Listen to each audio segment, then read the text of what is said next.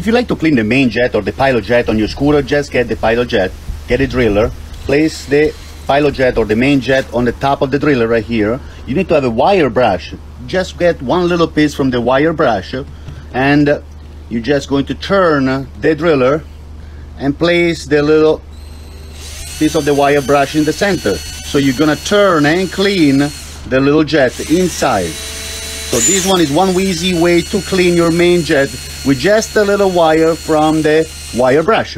By cleaning this one, your scooter will work a lot better. Thank you very much for watching, and feel free to visit my YouTube channel at any time.